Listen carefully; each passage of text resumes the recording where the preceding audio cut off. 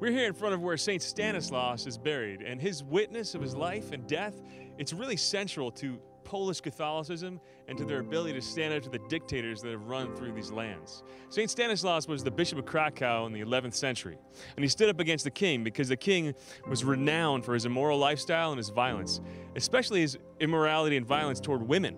So the bishop reached out to him again and again, and he refused to convert. So the bishop excommunicated the king. Now the king was really angry about this, and the church doesn't do that kind of thing to be vindictive, but to make a point. Your soul's in danger. You got to fix your standing with God. All right, but instead of fixing his standing with God, the king sent subjects to kill St. Stanislaus, to kill his bishop. The subjects refused because they loved their bishop, so the king went and found him celebrating Mass and hacked him to death himself.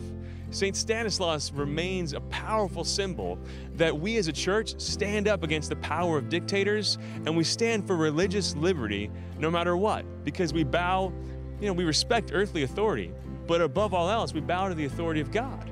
And freedom of religion, it's not just about the freedom to worship behind the walls of your church. It's about the freedom to be who we are in any setting. And it's a scary thing in our own country. They're reducing that freedom of religion to just freedom to worship, trying to keep us in the church. But John Paul, he taught us how to oppose evil. He taught us how to fight for our faith. And that freedom of religion is the first civil and political right that we need to protect and defend.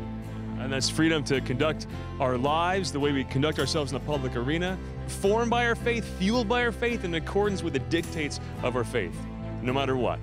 So I pray to God that we have the courage to stick with the tradition of the bishops of Krakow and hold fast to our freedom of religion no matter what.